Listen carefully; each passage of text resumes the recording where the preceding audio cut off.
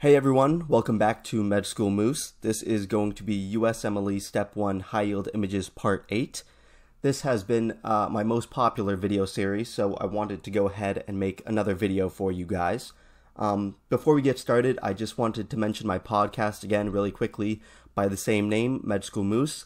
I use the podcast to talk about life in the medical field through students and physicians and other professionals that work in it. To talk about a lot of different topics. I think it's important for anyone considering or already going into a career in medicine. And you can listen to that on Apple Podcasts, Google Podcasts, or Spotify, or several other places where you may listen to podcasts. I have the links in the description below, and I would really appreciate it. Give it a listen. Let me know what you think. If you have any feedback, if you have any questions or suggestions for future episodes, please let me know. It really does make a difference, and thank you so much in advance for the support. So let's go ahead and get started with these high-yield images. This first one is going to be a picture of Aspergillus fumigatus, and the important things to note here are mentioned by the arrows. So the thick arrows right here are going to show the hyphae, which are branching at acute angles, and you can see that here. These are acute angles. And then the thin arrows are going to show the septations, so you can kind of see these lines going down these septations really clearly here. One way that I like to remember the acute angle branching is acute starts with an A, as does Aspergillus.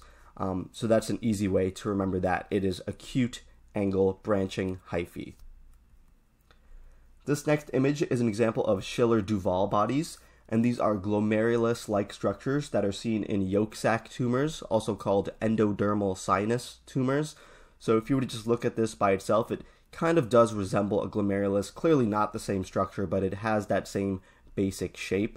So if you see something like that in a question, you want to be thinking about Schiller-Duval bodies and yolk sac tumors. This next picture is an example of asbestos bodies, and we see a nice long one really clearly right here. This is obviously something that is seen in asbestosis, and these are also called ferruginous bodies, so be on the lookout for that term as well. They're seen in the lung, and they resemble dumbbells, and you can kind of see that here with this narrow rod-like structure in the center, and then the two spheres on the end of it resembles a dumbbell, and seen in asbestosis. This picture, this is a glomerulus, and this is an example of membranous nephropathy, and this is an H&E stain, and the notable thing here is this thick outer basement membrane. So if you see a basement membrane that's thick like this, you want to be thinking about membranous nephropathy. This next picture is an example of medial longitudinal fasciculus, the structure in the brain. I have seen questions that will show this structure, or show an image like this, and just straight up ask what is the structure that the arrow is pointing to. It'll be that simple, and it's a really easy question to get right. So there are questions that'll just ask you to identify the structure, but an important thing to note here is that damage to the MLF can cause internuclear ophthalmoplegia or horizontal gaze palsy. So they might also ask, what is the effect of damage to this area? And you would have to know not only that it is the MLF, but you would have to know that damage to the MLF will cause internuclear ophthalmoplegia.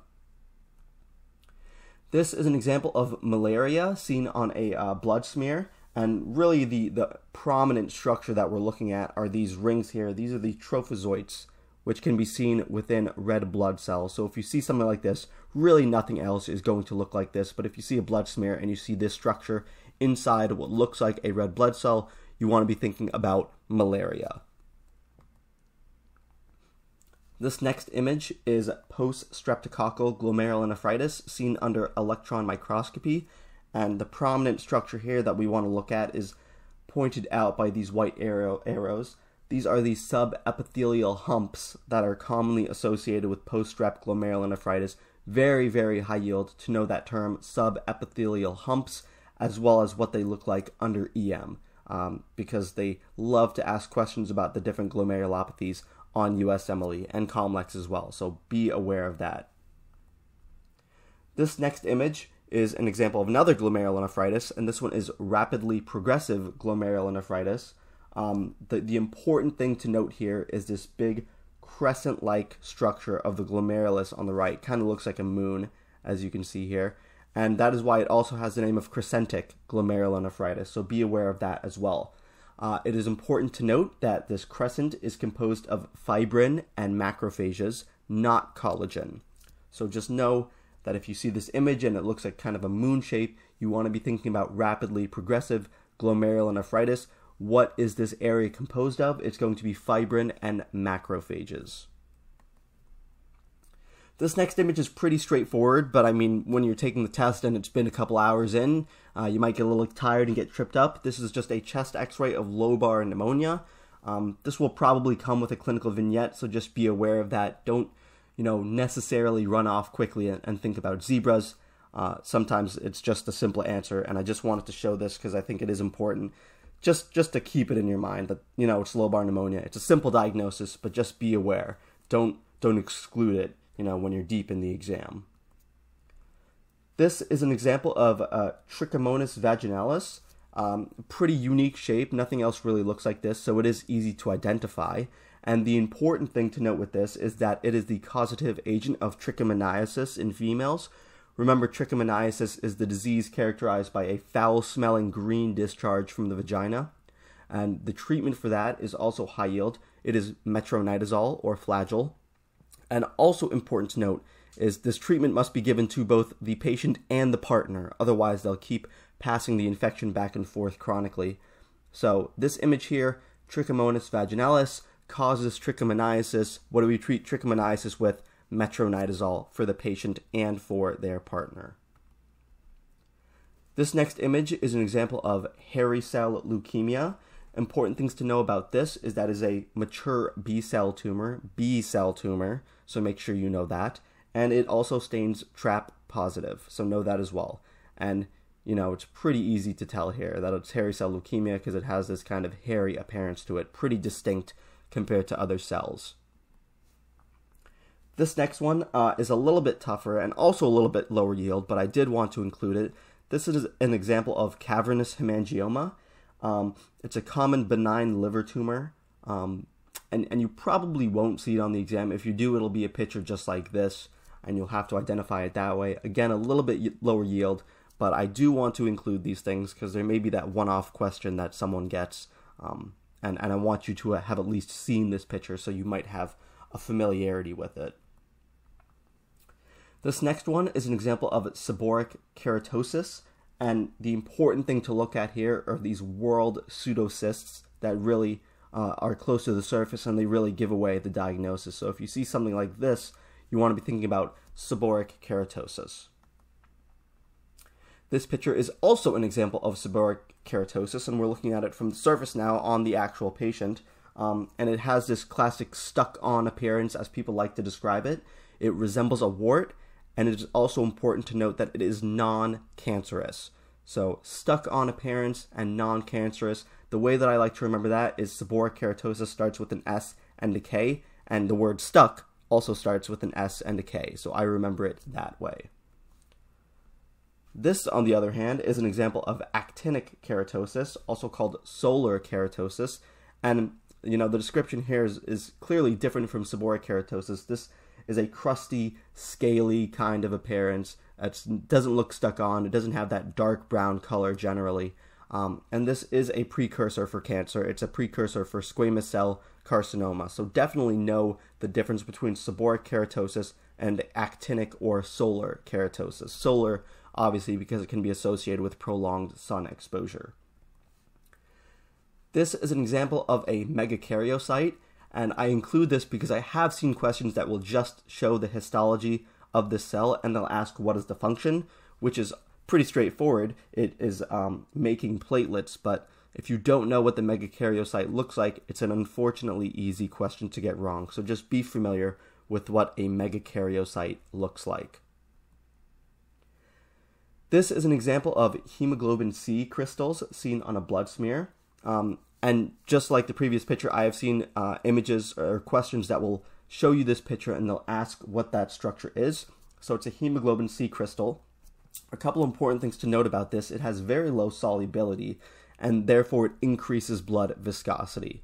And it can shorten red blood cell life. As you can imagine, a thick structure like this bouncing around in the blood can easily damage red blood cells. So just know what it looks like and that it can damage red blood cells and shorten their lifespan.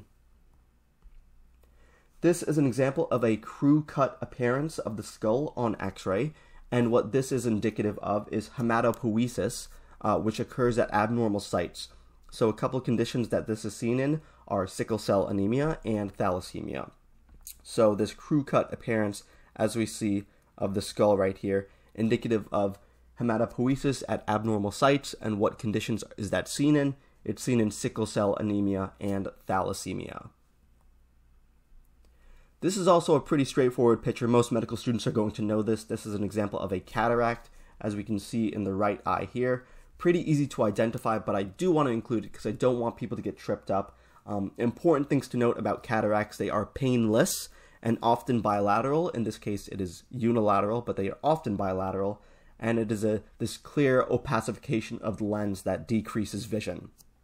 There are some important risk factors to know. Obviously, increasing age is the most well-known one, but some other ones that I want to mention include smoking, excessive alcohol use, prolonged corticosteroid use, trisomies. So if a patient has Edwards syndrome or Patau syndrome or Down syndrome, they might try to make the association with an increased risk for cataracts.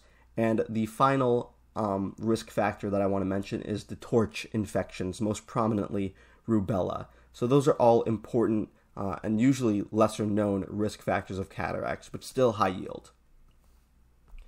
And I believe this is the last picture. This is an example of corneal arcus. We can see this change in color right around the arc of the cornea here. And what that is that's representative of lipid deposits in the cornea due to hypercholesterolemia. This is very common in the elderly. It can occur in children as well, but it is common in the elderly.